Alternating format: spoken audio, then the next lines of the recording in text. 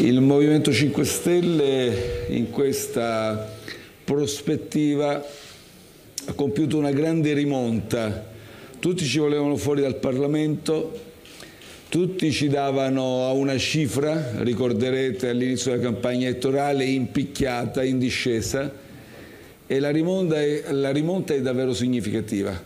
E direi di sì, dopo quanti anni che torniamo a governare il Paese mi sembra una bella responsabilità. Adesso vediamo i risultati poi come si affineranno. Il risultato è quello complessivo, poi c'è Meloni che guiderà la coalizione, quindi ma la non guida ci da sono... una posizione... Ma noi ci siamo presenti nel Paese e con altissima probabilità porteremo tanti uomini e donne nel Parlamento italiano a rappresentare giustizia sociale e giustizia climatica.